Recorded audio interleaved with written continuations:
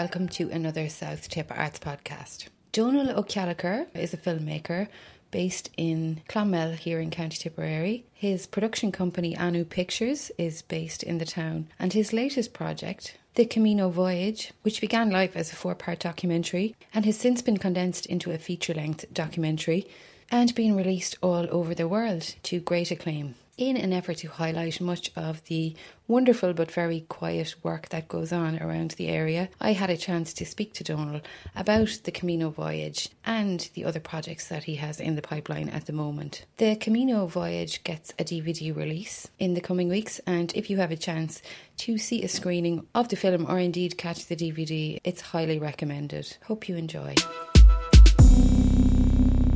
Dónal, I've been a fan of your work since the John Moriarty film. That was the first time I ever came across John Moriarty, and it was really your film that brought that all to life for me. So I'm a big fan of what you do, and I know you're working on other things, but your most recent Camino by Sea film has really, it's grown legs in a way, hasn't it? It began as a 4-parter. Yeah, I'd like to think of it as a child that's grown up and it's kind of graduated from university and it's gone out into the world and it's doing its own thing now. Somebody emailed me last week and they said they'd seen it somewhere, and we knew that it was screening there, but we kind of lost track of it because it's been screening so much around the place and everything. We had a screening in Jordan recently, in Amman. Wow. It's going to screen in Ethiopia as part of the European Travelling Film Festival. They pick one film from each country and they pick the Camino Voyage to represent Ireland. So it's going to all these amazing places. I mean, it's screened all the way now from Moscow all the way to Hawaii. It's been subtitled in Russian, in Arabic, French, Portuguese, Spanish, everything. And we're finally going to have our French premiere on November 16th, actually, but closer to home. Yeah. So it's on its own journey at this stage. And then also it was released in cinemas in the States, in Canada, New Zealand, Australia, and the UK. So it's been great. Yeah, no, it's been really. And you've won a bunch of awards for it. Yeah, it's won 4 or 5 awards. 4 awards anyway. Where's that? Yeah. Have you a special shelf?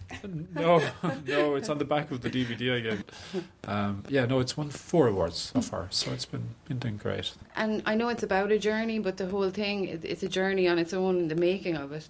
So it began as the 4-part documentary that was screened on TG Cahir.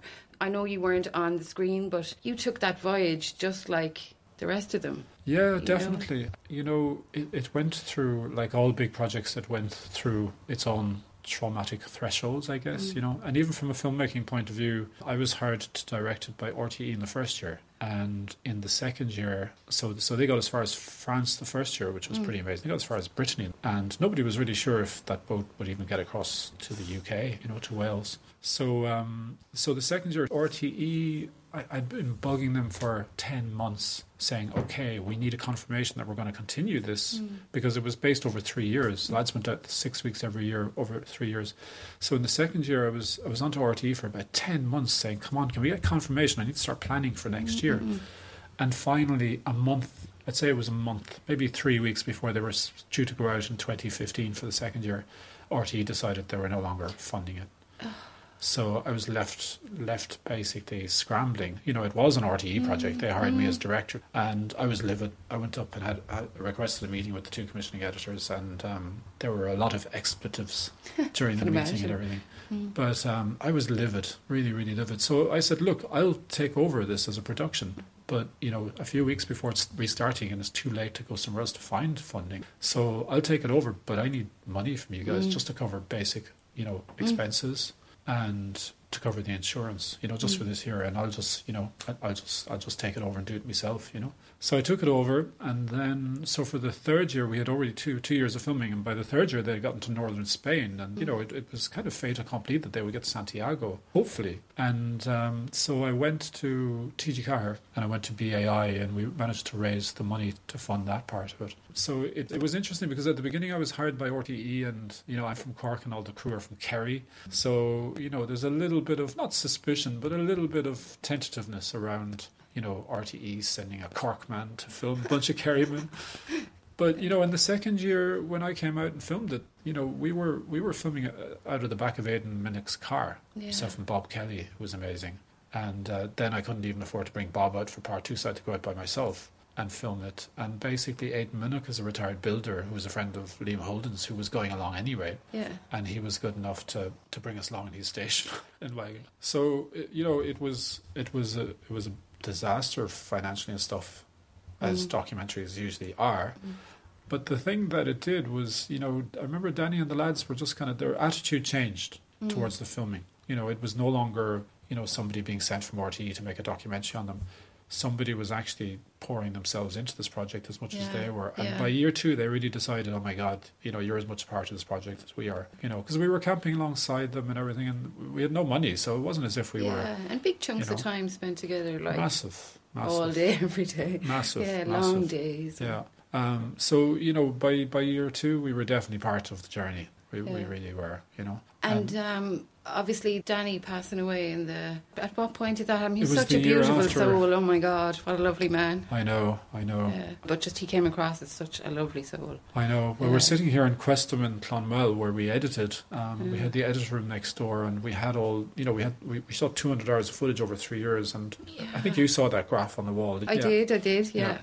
And we made a map because we had to hire motion designers to do the maps for the films and everything during post-production. I remember Danny came and we looked at the wall, and he looked at the map and he was just like, Christ, did we do that? Because it didn't. It's when you're in the middle of something, you're in it, but then you step back out of it and you see the scale of the thing. Yeah. When we saw it on the map, he was like, God, he couldn't believe it. Couldn't really believe it, because we were beginning to plot it out in the map from the motion designer and everything. But Danny passed away the year after we got to Santiago, because they continued the journey down towards Portugal. Right. And that's when the accident happened. Okay. And then, that happened before the feature-length film was finished and out in the world. But Danny had already seen the mini-series. And I'm so glad, because I remember he called me from Dingle, and he said, Dónal, I've been on the radio and I've been on the newspaper and I've been giving talks and everything about this journey for the last 3 years. And he said, and nobody got it. And he said, finally that they've seen this, they got it. Thank you. So I was so happy, because they felt like their story was getting across. Yeah. And listen, if you make a documentary and nobody likes it, but the people who are in it feel like their story was told, then I feel like I've achieved something. Yeah.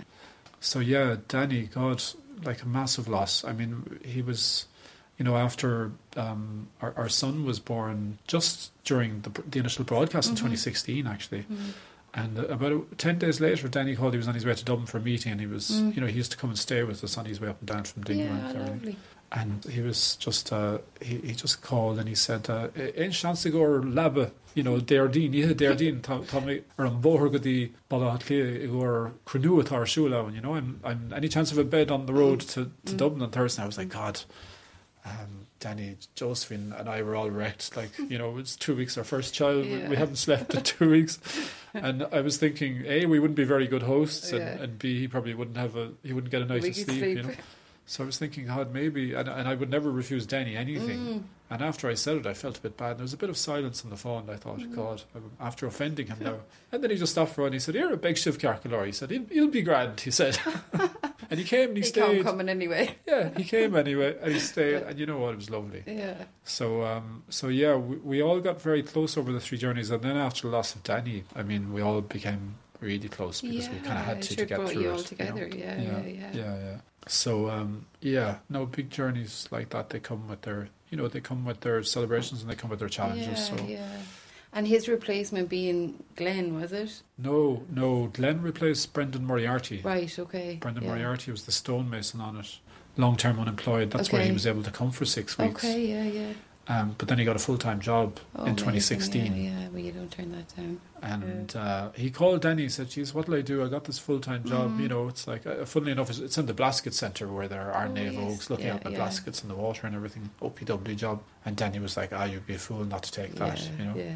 So we were joking with Brendan Moriarty, because we were saying, God, they had to find an Oscar winner to replace you. That was the Oscar. That was the running joke, Very good. That must have brought its own bit of profile. Did it? Or when we heard about it first, I'd never met Glenn, and I didn't even know Glenn's music, because I lived in the States for 20 years. Right. So I didn't really know. I mean, everybody knows of Once and the Oscar and everything like that. Yeah, but the Frames, I didn't know the Frames at all. I know, like, the Frames have such a massive following, and some energy when they're live. Wow. Yeah, and we were all kind of like, oh, celebrity on the boat. I don't think so. This is going to ruin. We had a beautiful film, and Brendan Moriarty is like the soil of the earth, and he's also related to John Moriarty. Oh, right, okay, yeah. So we were like, oh my God, Glenn, I don't know about this. So, Danny said, the first thing Danny said was like, who is this fella? Because he didn't know who he was. And then his daughter told him. And after his daughter told me, he said, no, Tasha Rochalul, he's too famous. There'll be too much problems with famous people on the boat, So Glenn was invited down for dinner in Danny's house, and he came down for dinner, and they had the dinner and everything, and, that's the way Danny would do things, and just talk to people, listen to them and talk to them. Yeah. And after the dinner, and he came over and he put out his hand to Glenn. He said, Glenn, you're welcome on the boat. He said, there's only 3 rules, and if you can keep them, you're more than welcome. And Glenn said, what are the 3 rules? He said, well, the 3 rules of the boat are there's no captain, there's no complaining, and there's no anger. And Glenn said, I'm fine with that. So he said, tá fáilte rothaí on board. So that's how Glenn came on. Yeah. And Glenn was brilliant. Yeah. Like, he's a real genuine, oh my God, he is. He's the genuine thing, heart of gold, do anything for anybody, genuinely. He definitely comes across that way as a character.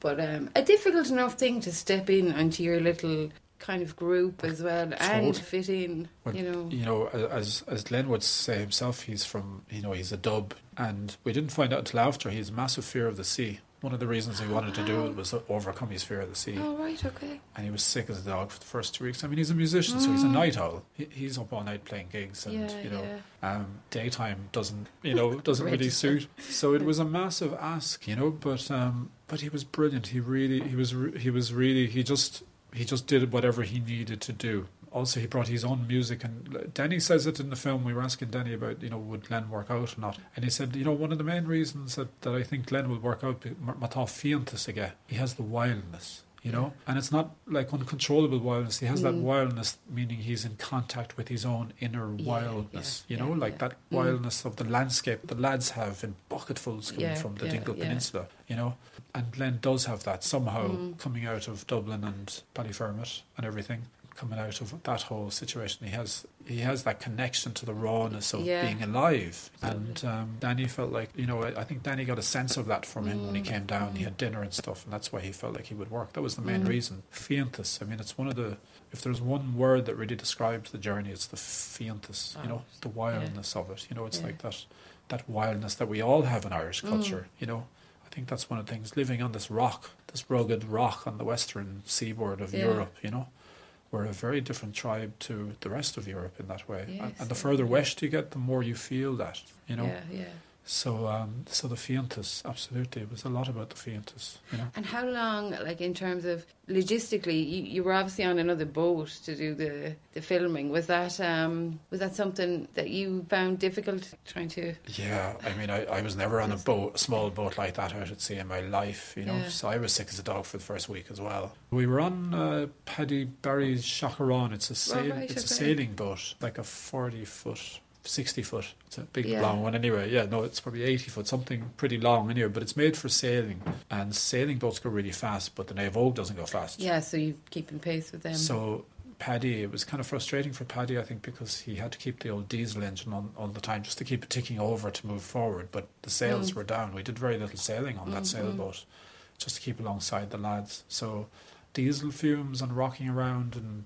waters, because usually sailing boats slide over the water and it's a beautiful experience, but we were just popping around. You must have got fairly battered a few times out there, Did you get caught in any weird stormy weather that you didn't anticipate? We did. We were crossing the English Sea, and we got caught in a storm. That's in the film, where the lads had to kind of come on board our boat. So we all battened down, like in situations like that, you just batten down. Yeah. So Bob Kelly and I, the cameraman, we were in the front of the boat, and we were underneath this hatch that's meant to be waterproof. But as the storm got bigger, suddenly there was this massive bang. It was one of the biggest bangs I've ever heard in my life. And the waterproof hatch wasn't waterproof under those conditions. So Bob and I got up, scrambling around in our underwear, just trying to see, because all our gear was in the room as well, because you're on this tiny boat, and we were just scrambling to see. Yeah. So the first thing, both of us, up, just to get all the gear out of the room into the narrow passageway to see what was wet, what wasn't wet, what needed to be wiped down, what needed to be cleared and stuff. So So yeah, we had a few incidents along the way. But the thought of losing like stuff that you shot or that kind drastic, because that's irreplaceable. Yeah, completely. And when you're out on the boat, it's not like, at least when we were on land, we could give a backup drive to someone and say, okay, keep that separate. Away, but when you're at sea, it's all there, you know. Oh my God. But fortunately, we didn't lose too much. We lost a mic port on one of the cameras, and we lost a few of the GoPro smaller cameras between water damage and stuff like that. But fortunately, nothing too major. It was a miracle, really, actually. Yeah. So I'm just fascinated that, would you say that taking that journey has changed the way that you operate? Do you see things differently now? Was it that big for you, like? It was, it was kind of hard to come back to regular life. Years, it's almost like your life for how long? Totally, yeah. I was talking to Glenn the other day, because we're doing 2 music videos for Glenn's new album. There were 2 tracks that were inspired by the Camino, so we're kind of going back into the footage. So I was talking to Glenn the other day, and Glenn said this about the trip. He said, it changed my idea about making music, that journey. And he said it also changed my idea about how to keep and make friendships, make and keep friendships, he said, That's so profound, like. It is. Yeah. It is. And it did. No, it was really changed, how you see. I think I found it really difficult to come back to regular life. I remember walking with Brendan Begley. We were walking through Lorient, just the Port Louis, just outside Lorient in Brittany. We were walking down the street one day and we heard a vacuum. Somebody was vacuuming their house. And we just looked at each other and we were like, that's the most bizarre sound, because, when you're out living in tents and camper vans and stuff like that, there's no dust really, and to live in such a contained life the way we live in square houses and square rectangular rooms all the time, I found it very hard. I still find it very hard, because a lot of making films is sitting in an office like this, writing, producing, raising funds and all that stuff. If you're actually doing creative stuff 30% of the time, you're doing well. And I found it very hard to come back to sit in a square building after being out on that, because it seems like a much more natural way to be, actually, because you're rising with the sun, you're going down with the sun, you're travelling with the weather, you're basically waiting for the weather. The rhythms, you're following the totally rhythms. Yeah. And we had to lose all that, because when you're scheduling, it was one of the things with RTE, it was a bit weird, because they were like, we want to know where you'll be, when you'll be, and we were like, we have no idea where we'll be or when we'll be there, So from a production scheduling point of view, it was a nightmare the first year, because we were trying to schedule it the way you would schedule a production. Yeah. And by the second year, and plus they're Kerrymen, so they have their own way of doing things on top of everything else. Their own clock, definitely. So by year 2 and then by year 3, we finally figured out, okay, we just need to follow the boat. And wherever the boat goes, we go. And that's what we were doing. But we were trying to schedule things and do all that. And we were like, no, you just have to follow the boat. And the boat had its own pace. And you know what? That boat is in sync a lot more with the planet, how the planet works, than most of how we live in modern day life. Yes. So it was kind of hard to step back from that very natural way of being in sync with the flow of this beautiful planet we live on, and then step back into the way that we live, which is so totally out of sync, with the world. And of course we're seeing repercussions for that way of living all of the time.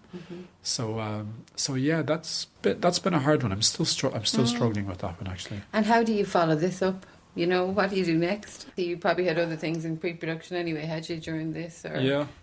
Well, look, here are the piles of all my other projects. Oh my God, that that's are going a lot at of the moment. stuff. At the moment, I'm in post-production. Dónal I Heard Music is a new musical collaboration with between Fiona Keller and Caoimhín Vallely. It's going to premiere on November 23rd down in Fuscree, and I'm doing the visuals for it. So that's one piece that's in post-production at the moment. And then Continuing Traditions is a musical collaboration between Padar O'Riordan and Ustad Vajahat Khan, master Indian musician. Oh, wow. And it's kind of funny, because when I came back from the States 20 years ago, my first conversation with Padar O'Riordan was about Indian music, because I loved Indian music. Yeah. And now 10 years later, he's doing a collaboration with this master of Sarod, Indian classical music musician. It's going to be a very interesting collaboration now between them. Yeah. We filmed most of that, and we're in post-production, so hopefully that'll be done by the end of the year. And then tomorrow I'm going to Dublin. I'm filming a new film called 6 Zen Gifts. There's going to be the installation of the first Zen teacher on the island of Ireland, will happen on Monday. There's a Zen retreat going on starting on Thursday all the way to Monday. So we're up filming that first thing in the morning actually, and the installation. So that's one of the other main projects. So there's always projects on the go. Dare I ask you about the Red Book one? The Red Book, absolutely. This is a collaboration with Matthew Mather, who's a lecturer here at LIT, and an amazing mind, an amazing character in relation to young, and anybody who's related to lots of things around here in Clonmel will know of Matthew and Lynn and their art and psyche symposiums. So the Red Book is still in development. We're still looking for an international producer to collaborate with to bring it to life. But we've already we've assembled an amazing team. Sonu Chandasamy, who's the editor of the Red Book, is on board as a creative advisor. And Bettina Wilhelm, who's the granddaughter of Wilhelm Reich, who translated the I Ching from Chinese, is part of it. A couple of years ago, didn't she? Yeah, she was here. So she's part of it. So we've got this amazing creative team. So we're basically in development at the moment. It's such a slow process, isn't it? It's interesting. Sometimes they happen really quickly, and sometimes they take a long time. I'm kind of beginning to appreciate the term organic process. I presume you learned that from the way you worked on the Camino trip, because you ended up finding your own flow. Totally. And a different dynamic of people would have probably found a different flow again. So. Totally. And I suppose every project's like that, is it? They kind of are. And it's like trying to grow a tree. Like an oak tree takes 100 years to reach full maturity. And if you try to pump it up and stuff and make it, be fully mature in 10 years, something's going to fundamentally go wrong. A lot of patience required. Yeah. To just stick with things, over... Yeah. And not going to go, it's not going to work. I know. I think that the Red Book is a really important book for us because, God, probably never been done before, something like that. So it hasn't. It's the first film on the Red Book as well as everything else. Yeah. And then also Carl Jung's insight is really key for us at the moment. As a species on this planet, we're going through a massive crisis. And I think Jung in the Red Book basically journeyed deep within his own psyche to kind of confront, the unconscious. Yeah. And I think that journey, he did what John Moriarty did, on a really kind of global scale, really. And there's lessons there to be learned from his journey that I think can help us as a species to move forward. I mean, that's really the kind of film that we'd like to make. Something that would be valuable contribution to navigate all the turmoil. It's a real legacy that piece, we're seeing. Isn't it? Kind of, yeah. Well, so is this one. The Camino one really is too, isn't it? Definitely. Yeah. Like the depth of it and the reaction to it, and just have you been in a particularly big room where it's on? Like how do you feel? It's funny because I have made a lot of effort to go to as many screenings as I can. But even with the Red Book, and I'm working on a climate consciousness film idea as well. With climate consciousness now, I was talking to Monaghan McGann recently, who was down at the Cashel Arts Festival. Monaghan's a travel writer, and even he was saying, I feel like I was offered to go to Ethiopia to write about travelling to Ethiopia, and he said, now with my awareness of what's going on, I feel like I can't do that. Because I can't have the carbon footprint of going there, but then if I go there and write about it, others will go. So there's a bit of a crisis about carbon footprints and stuff. So we had our American premiere in Newport in California, the Newport Beach International Film Festival, which is massive, and I couldn't go. I didn't want to go because California is a week journey away. It's a week to go there, and it was just it was a big thing to have a premiere there and everything, but I just felt like I couldn't really justify it. There wasn't a market there or anything, so I couldn't really justify going on a journey like that in terms of carbon footprint. Now we did go to New York because I'm from New York. I have family in New York, so it was a big chance to meet with friends and stuff. And also I was filming Six Zen Gifts while I was over there, so I was doing other things. But going to California, we were invited to Australia as well. I was like, no, I can't go all the way to Australia just for a screening. Even if it's flights paid and a hotel and everything, that's you can't justify that in this day and age. Now, if I could go down and... Well, if everybody thought like that, the way you think, we could definitely make a difference, I know. Well, we need to start thinking that way. And the Red Book is a film that will kind of get to our psyche, our psyche relationship with what's going on. And then I've got another film called, it's tentatively called Gaia Consciousness, or Climate Consciousness. Right. Because I think there's this amazing awareness that's erupting all around us. You see it in the Extinction Rebellion, protests, which people have issues with, but, you know, it's raising people's awareness about what's going on. And we really need to transform the way we live. Definitely. There's no easy way to do it. Sure, there isn't. Like, no, a few eggs have to get broken on the way. There's no... Jesus, yeah. You know, you a can't... lot. Yeah. A lot of old preconceptions have to get broken along the way, you know. And it's not that difficult. Our grandparents lived in sync with the planet. You know, we're only a generation and a half away from living more in sync with the planet. I mean, as a kid, I remember when the first head of cabbage was bought in our house. Right. And we were almost embarrassed, you know, because my dad was a gardener. He was a gardener, and then he died when I was pretty young and stuff. So we didn't have all the whole fresh vegetables and stuff like that. Yeah. And it was a sad day for us when we had to buy vegetables from a supermarket. It was weird because it was alien. A, the fact that there was the expense of it, which was an expense, but B, the fact that it wasn't coming out of your own soil. You didn't know who made it. Yeah. It was a weird thing, you know. So, I mean, like, I remember those days. Those days aren't that long ago. And, you know, I walk around Tipperary now and there's apples everywhere because they're falling off trees everywhere. Yeah. And then you go into Super Value and there's apples from Brazil. I know, it's crazy. How does that make sense, you know? I don't know. So we have to fundamentally change the way that we live, and it's not that difficult. It's going to benefit everybody. It doesn't benefit the Brazilians to be shipping apples halfway across the world, you know, and it doesn't benefit us to be, you know, letting apples. How long are the apples there before they actually get to your mouth? That's the other side. How long does it take? I know. You know, I pulled an apple for my son out of our tree in the front garden last week, and I brought it in. I cut it open, and it was sitting around for 30 seconds, and it was already going off. And I'm like, how the hell does an apple come all the way from Brazil? You know, and whatever they're doing to the apples to make them last that long, you're bringing that into your body. I actually had occasion to taste a grape that somebody had grown here in Ireland. Oh wow! Oh my God! I've never eaten a grape, clearly, because they never tasted like these ones. No. Now they were small, but oh my God, they were divine. Totally. What you buy in the supermarket, I don't know what they are. I know. But they don't even go off. I know. No, we have a thing now. We have a compost, and we were putting tea bags into the compost. And all the tea bags were coming back out the other side. Everything else was composting except these tea bags. So, like, there's ammonia in tea bags, which I didn't know. Really? Yeah, in the bag itself, right. You know. So, you know, it's interesting that these tiny worms are smart enough not to bother with these tea bags. Imagine, yeah. And yet but we're not.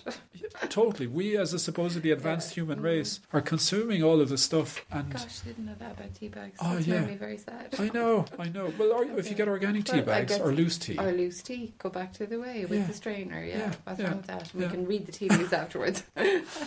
And I remember when we were buying tea bags when we were young, our grandmother was like, oh, I wouldn't be using that. That's all dust and weird stuff. But we were thinking, grandmother's so backward, the poor woman, you know, from the countryside. What does she know, you know? And, you know, she was right, you know. Yeah. Anyway, so, you know, if you see a theme in my films, it's a lot about readjusting our relationship to the world around us. It really is, you know.